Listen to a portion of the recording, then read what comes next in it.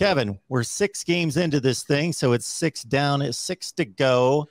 Mid-season grades here. How about your surprise player on this team?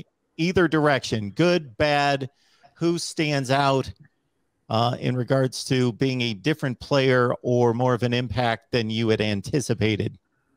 I'm glad I'm going first because I'm going to take the easiest one to say, and that's Denzel Burke. I don't think anybody expected him to have the role that he has this season. We go into week 1, no Seven Banks, no Cam Brown. Denzel Burke comes out, plays very well, and it wasn't just a flash in the pan. He goes through and he's doing it week in and week out. So honestly, coming out of that freshman class, I expected Ja'Kalen Johnson or somebody to be the guy, probably not Denzel Burke. So, shows how, how we don't know until we know. And, Burke did what it took to get that starting nod in Minnesota, and he's not going to relinquish it. And he's going to be, I know it's a lot to put on a first-year player, but he's going to be that guy in a couple of years that we'll be talking about as the next great Ohio State corner.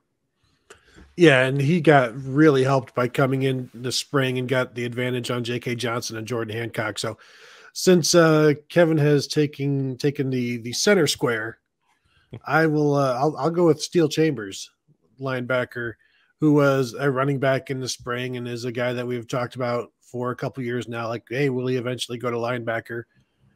And once he did, he hasn't been there long, but he's been one of the best and most consistent players on defense, and he stands out when he's out there. And Kerry Combs said last week he's a guy that sees it and goes. He sees and goes, and some guys go and see, and that's not exactly how they want it. And he's an immediate kind of guy, and you see him, and he's already one of the better tacklers on the team, if not the best tackler at this point.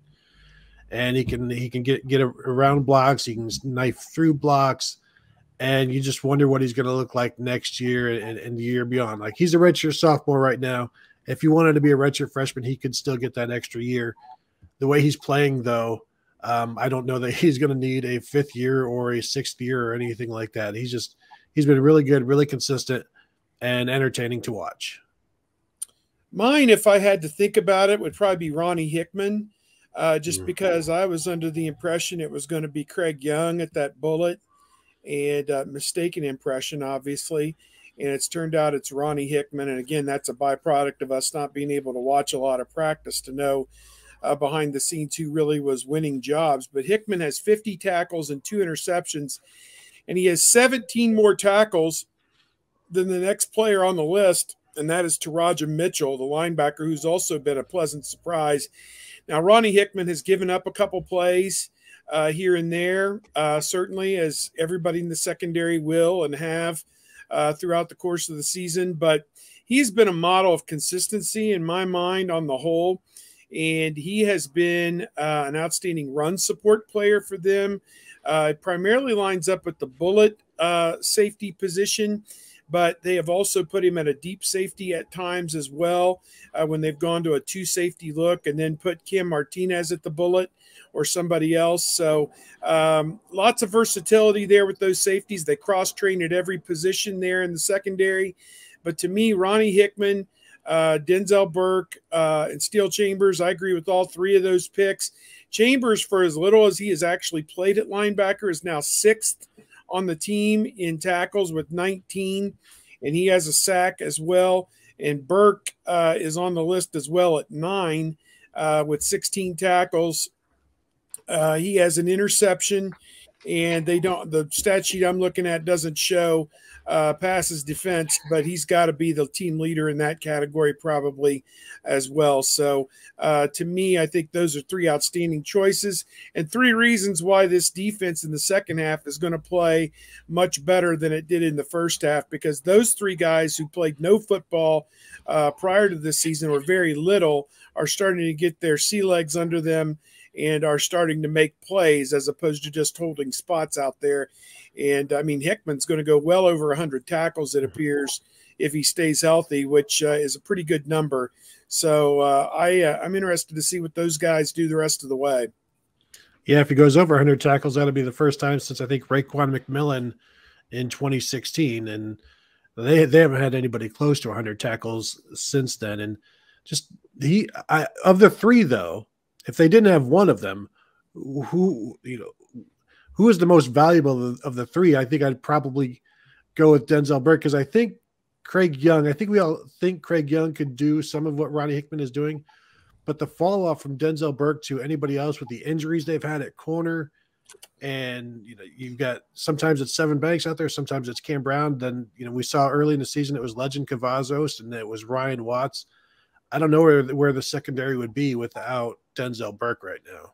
Yeah, you could say the same thing about linebacker too, with the departures of Kayvon Pope and Dallas Gant leaving the program, and just such thin numbers, and it doesn't appear that this is going to be a year for Reed Carrico, the true freshman. So you have small numbers there. So you do have Taraja Mitchell, you do have Tommy Eichenberg, you do have Palaie Naote, Ote.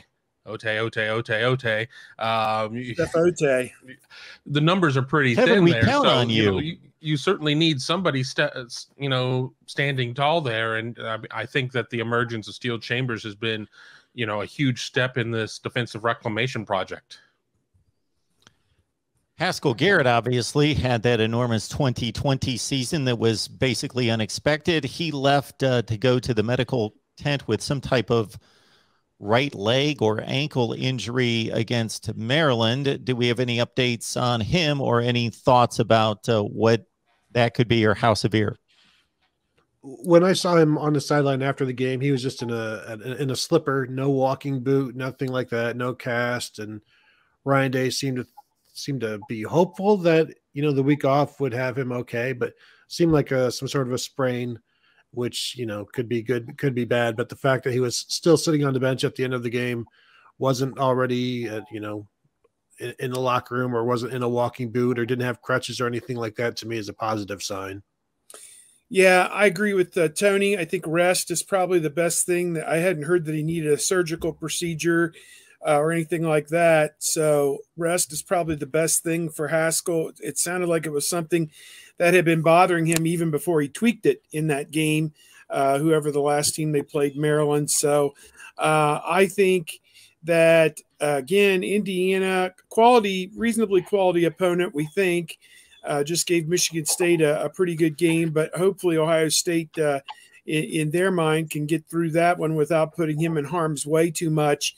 You've got Tyleik Williams, you've got Teron Vincent, you've got Jerron Cage, Mike Hall.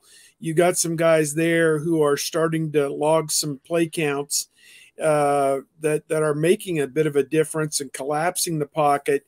Haskell, to me, was he has made a number of big plays, I think, for this defense so far this season. Maybe not as many as people thought he would, but he's been a bit of a difference maker.